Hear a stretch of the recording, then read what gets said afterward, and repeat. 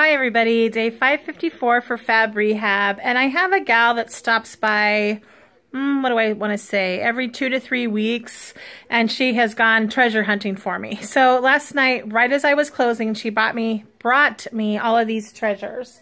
I love this mask, cute little cake thing. Anyway, this whole desk full of stuff that I need to clean, fix if it's broken, price, log in the computer, yada yada. Take pictures of. It's a pretty time-consuming process, but I'll tell you what, it is wonderful to have somebody that kind of knows what I'm wanting to sell and to bring it to me. That takes, several steps out of there and saves me some time, so I have more time to work on projects here at the shop. Now, the other thing is, yesterday I got a wood burner, and I started practicing on that for the first time. Love it. I cannot wait to make a wood burning project, but I gotta focus. I gotta do this stuff first and then get the wood burning going. So anyway, day 554, and I will catch up with you soon. Bye.